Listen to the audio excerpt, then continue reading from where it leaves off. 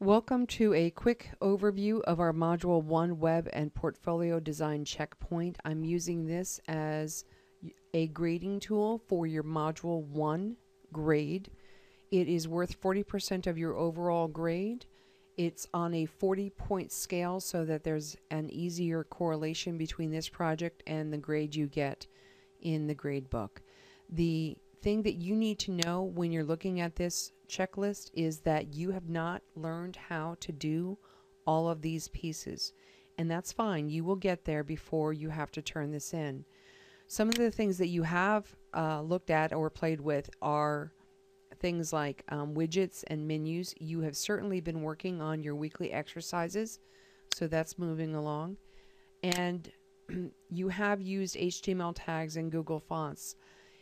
You have not gotten into a lot of graphics and graphic issues. So these are things you haven't really learned how to do yet. I'm going to, in this tutorial, focus a little bit on the HTML and Google Fonts so you get a sense of what I'm looking for there. To get started, I've got a sample design site going here, and in this particular case, I have gone ahead and formatted these as an H1 and H3. And then the rest of this is just a regular paragraph.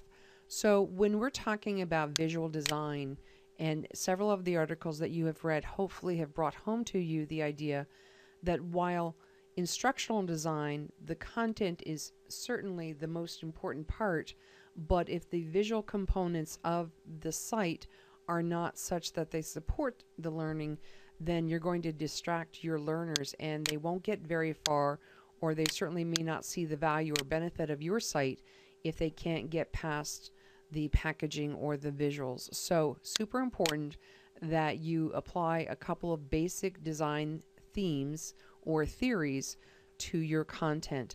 In this particular case, I want to point out that the Module 1 and the Module 2, are the things that are the big headers on this page.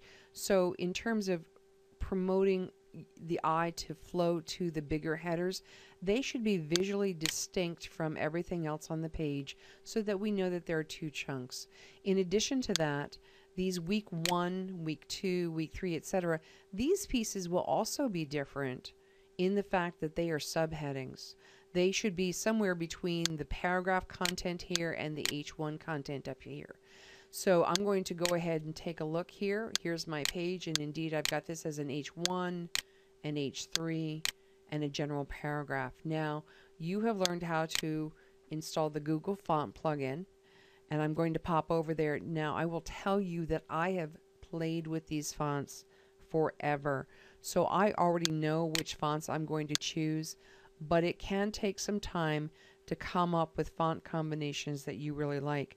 The other issue is that this is probably the most rudimentary way to play with fonts within a WordPress site. There are multiple ways to do this, and I'm just showing you one particular easy way. I'm going to make spicy rice my H1 tag and save that. I'll go ahead and take a quick look at my results, reload that, and here it is.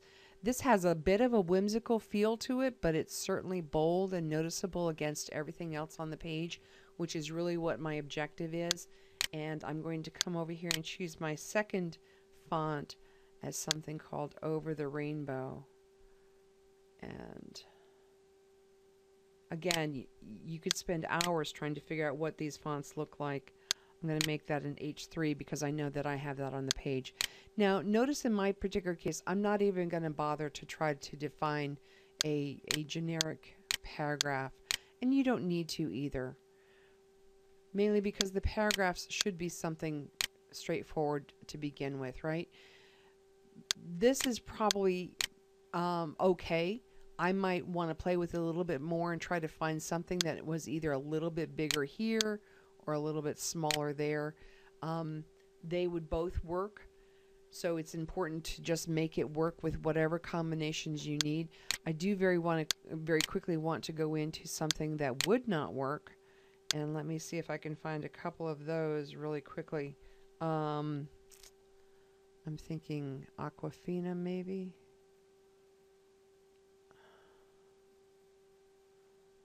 Of course, I probably can't find it again. Oh, Alex Brush is one that, while it could work under certain circumstances, let me go ahead and refresh this. It tends to be a little bit too decorative for most people. It's also going to run on the smaller side, so you'd have a harder time finding a font that would work as a subtext up against it.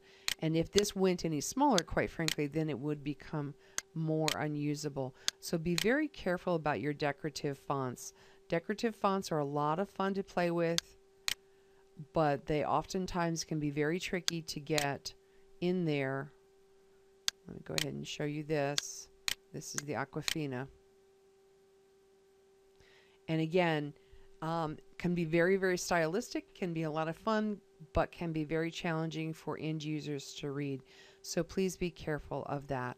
I'm going to stop this video currently, and I will jump back in here in a moment in a couple of other instructional design module 1 checkpoint issues. See you in a bit.